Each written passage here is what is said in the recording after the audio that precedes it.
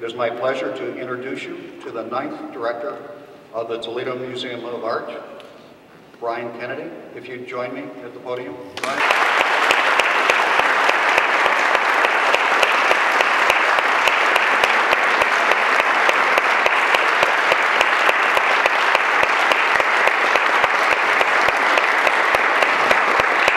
Well, thank you, Toledo.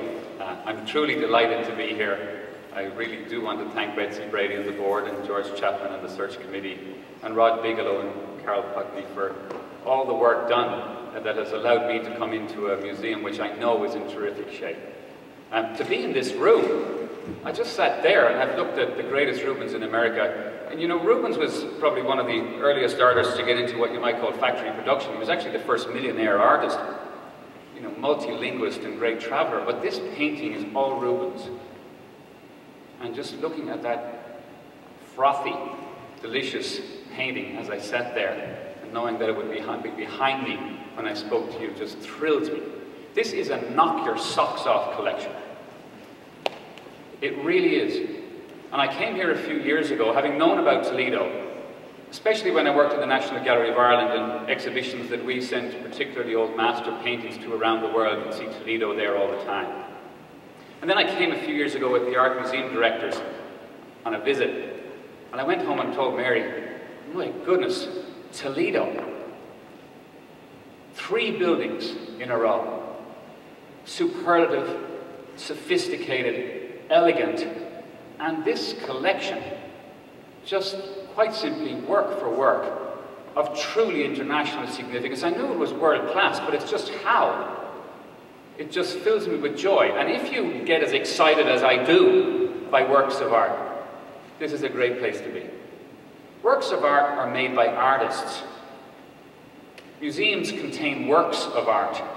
The art is in the artists. The art is in Rubens. And I like working with artists. And being part of your time is so important as a museum director. And Toledo, it seems to me, it's just an energy, it's a feeling that I have. From the first meeting that I had with the search committee, there's a warmth and a determination that this city, as it was at the time that Mr. Libby and Mrs. Libby had this thought in the eye of their mind to create what has become this great museum, that this city can do great things in the world. I really believe that. And the Toledo Museum of Art can be a leader with it.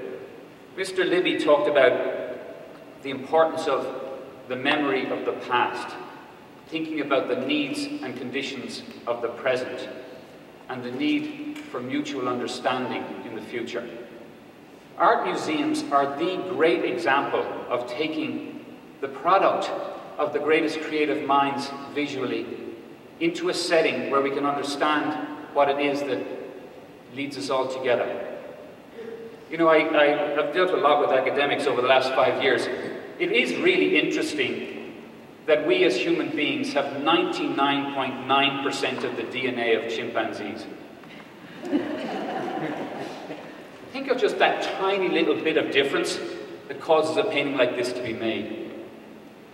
The art world and the world of museums is a bath in aspiration of the greatest things that we can do. And to be in a place like Toledo, surrounded by such beauty, gives me great, great joy. I do know that we will be very happy here. Already, the people that I've met, the warmth from the very first person I met this morning, who ran out and said, I've just been reading about you in the paper. I was pleased, because obviously people do read papers. That's good. Read papers and go on the internet and find out what's going on in the world. We're becoming so connected.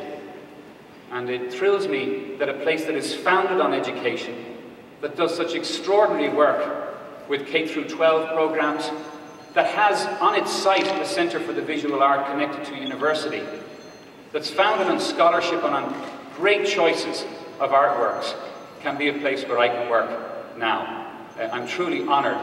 I'm really delighted to be here with you in Toledo, and I'm very happy to take any questions from you all. Thank you so much for this privilege.